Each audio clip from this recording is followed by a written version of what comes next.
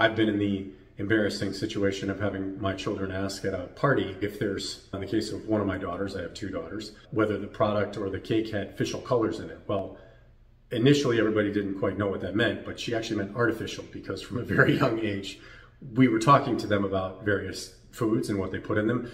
Not saying that this is bad and this is not, but just being aware that this is what's in some of your food. So it's not like you just pick a fruit off of the tree. The fruit was picked at some point, but then it runs through a processing center and they add some things to it so they can put it on the shelf. Kids have a natural curiosity.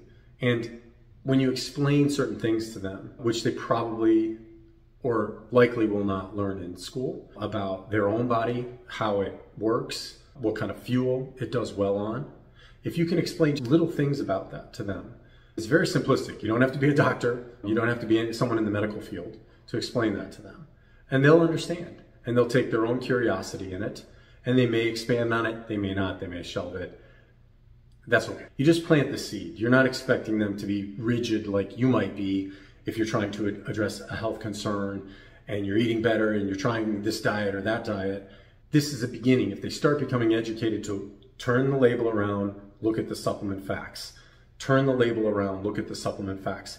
It doesn't mean they're going to check labels all the time, but that's okay. You brought the awareness to them that these things exist in the human processed food supply. The more educated they are about it, you will be very surprised. When they do make a choice, like they want to eat a bowl of noodles, they know this may or may not be something I'm going to digest well. I find children to be very receptive a lot of the time to it. If they're not, they're not. You introduced it.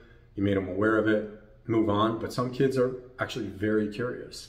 I actually have had kids remark to me in the clinic that they notice when they eat certain things, how they feel. That is the golden egg to me, because they're aware of it.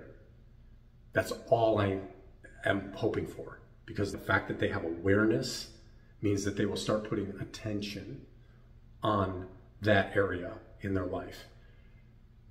You can let them be after that. That is fantastic.